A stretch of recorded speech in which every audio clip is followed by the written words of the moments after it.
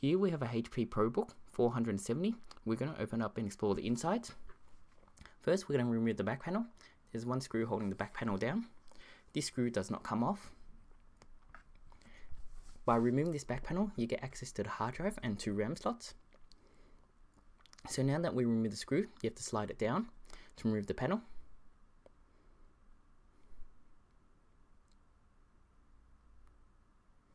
Here we have the hard drive, the RAM slot 1, RAM slot 2.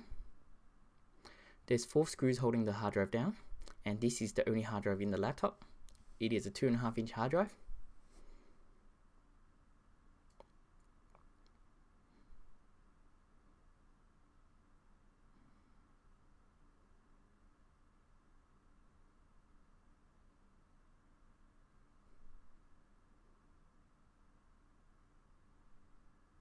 Now you have to slide it to the right or left, whichever side you're on. And there's a tab here. It helps you lift up the hard drive.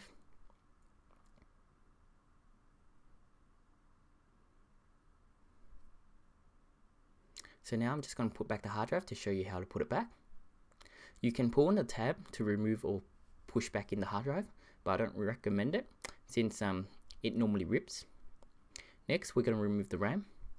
You remove the RAM by pushing the 2 sides apart, and the RAM pops up. So there's only 2 RAM slots in the laptop, therefore it's maximum 16 gigs, 8 gigs in each slot, and 2 slots. Next, we're going to remove the other access panel. This gives us access to the wireless card and to remove the DVD drive. Same with the other panel, the first quick access panel, you slide it down to remove it.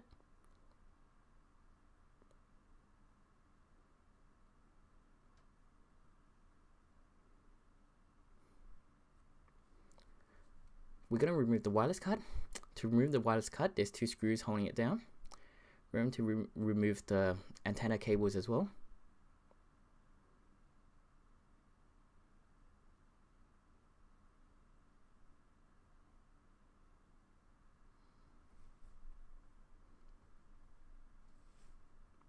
So after removing the 2 screws, the wireless card pops up like the RAM.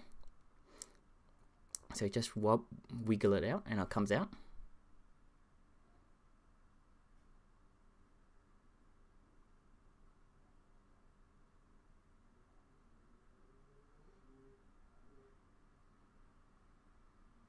I'm just going to put the wireless card back as I do not need to remove it. And you don't need to remove it to disassemble the whole laptop. Just don't put the antennas back, as removing the motherboard, the wireless card will be removed and the antenna will be stuck to the base. So there's 1 screw holding the DVD drive down. After you remove the screw, you can slide the DVD drive out.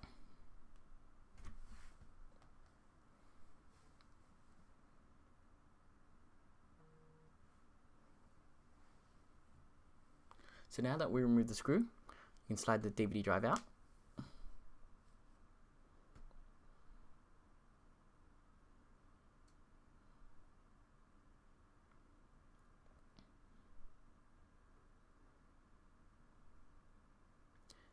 Next, we need to remove the battery if you haven't removed it already.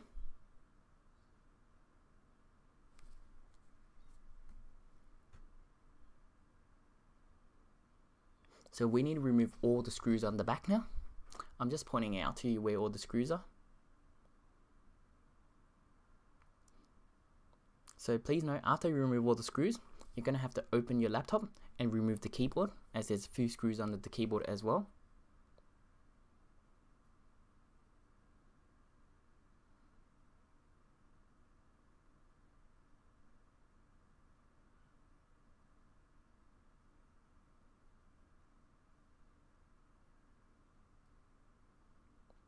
So what you see me doing is they got screw hole covers. You need to remove these plastic screw hole covers or rubber screw hole covers so you can remove the screw. You also have to note that some of the screw hole covers are different size. So make sure when you put it back, you put the right one back in the right hole, or else it looks weird.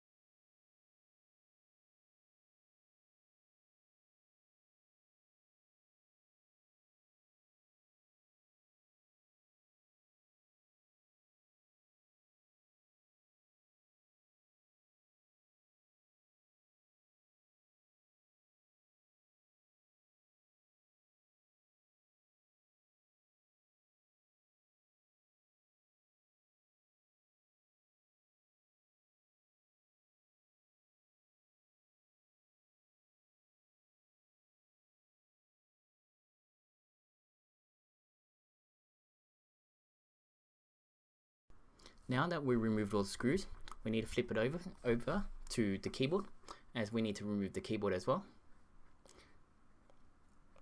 So to remove the keyboard, you push it down and it comes up. Be careful not to just rip out your keyboard, as there's cables attached to it.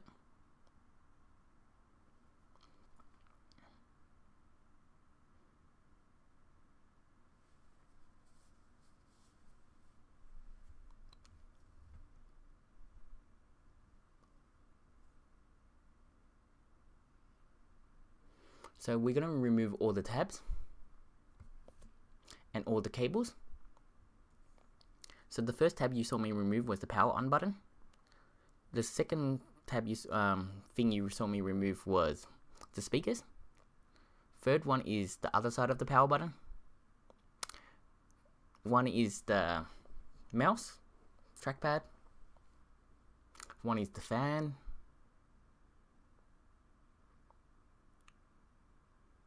So there's a few screws I'm just pointing out.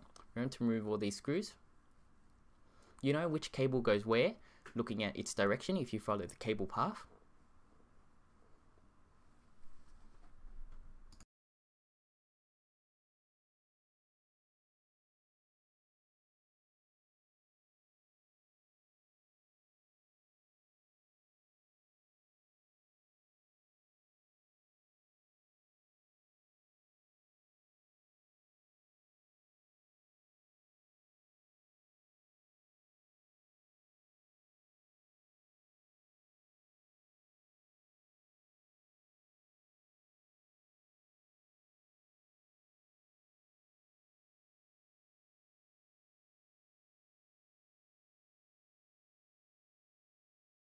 Now that we removed all the screws, we need to get our prying tool to pry out the sides.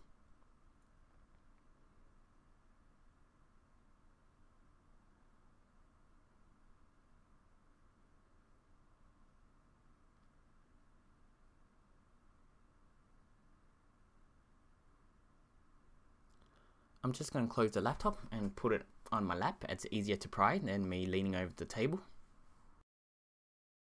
I've now finished prying it, so you just lift it up. And also remember to remove all your tabs if you haven't removed them, else you can have a struggle to remove them.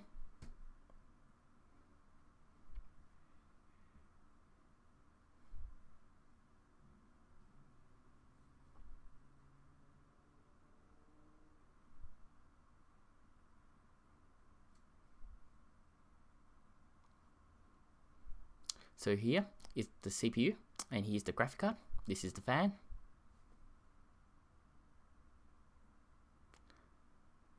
So there's a few screws we have to remove and cables. So here there's a monitor cable. That's the hard drive extension cable. Oh, hard drive extension board. There's a few screws you have to remove off the motherboard, which I'll point out to you while I'm removing it. The reason why there's extensions boards in it is because they use the same motherboard in this laptop for the 15-inch model as well, and therefore to fit it in the 17-inch casing they need extensions, or the hard drive doesn't fit and the CD drive doesn't fit. This is a common thing with the lower end laptops where they use the same motherboard in two laptops.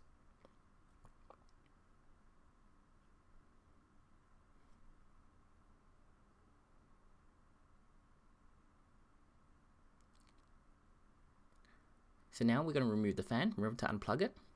I already removed the screw of the fan, as you saw when I removed with the motherboard. This is the monitor cable, or the LCD cable, you also need to remove.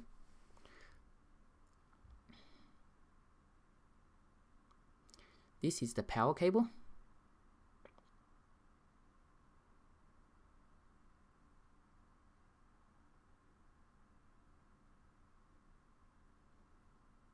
Remember, as you can see, since I have removed most things off the bottom, the screen is actually heavy and it makes the laptop tilt backwards, so be careful of that.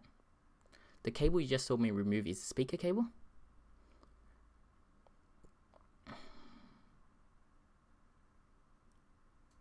So here we go. Here's the motherboard.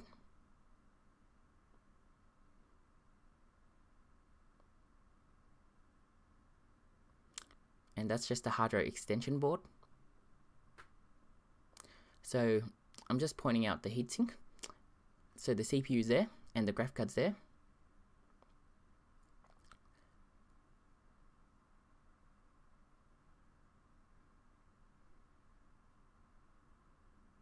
That's the BIOS battery.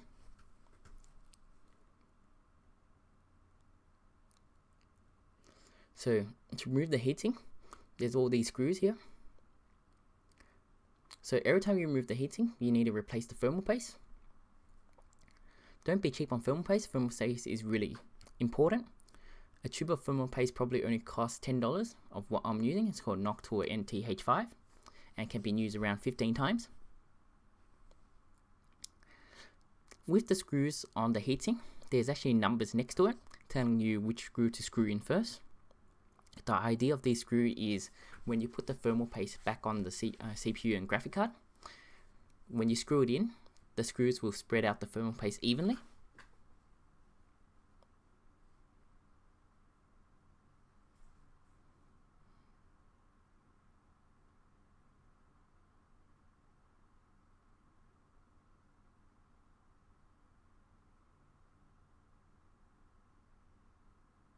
So now that we removed all the screws, the heatsink comes off, we need to remove the old thermal paste.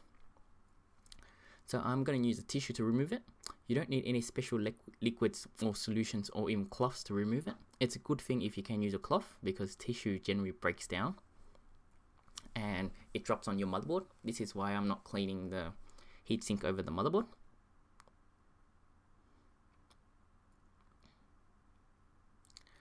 The idea is to clean it as best as you can. If you can't get 100% clean, it's not a big deal. But yes, try not to clean your heatsink on top of your motherboard, as sometimes there's pieces that drop down. So the idea of cleaning your CPU and graphic card is to get the top clean as possible. You don't have to clean the sides if you can't, but try your best. If you can't do it, it's not a big deal. As long as the top is shiny and clean, that's good enough.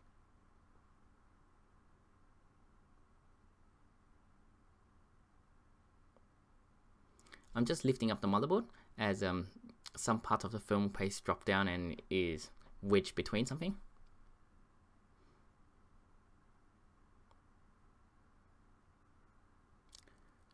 So here we go. I cleaned off everything as it's easier to clean on my lap. And here we go, have our Noctua NTH1. So we want to put half a rice grain of film paste on each chip. So each chip is each shiny surface. So on the graphic card there's 2 shiny surfaces, and on the graphic card there's only 1. So now that we just align our heatsink, here is the screw numbers. As you can see, I'm just pointing out to you. Next to the screw there's numbers. If you can't see it, you'll be able to see it on your own one. So the idea of the heatsink is just to align it with the screw holes, and when you screw it in, the heatsink will spread out the film paste evenly.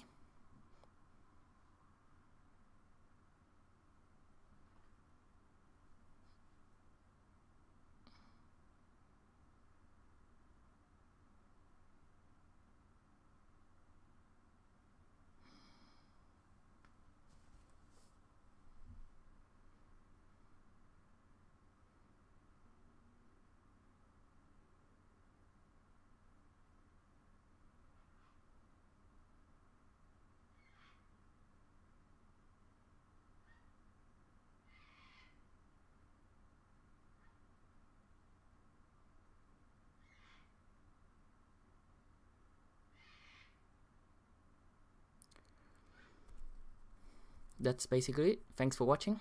You can continue watching if you want to see the reassembly process, but that's it for now.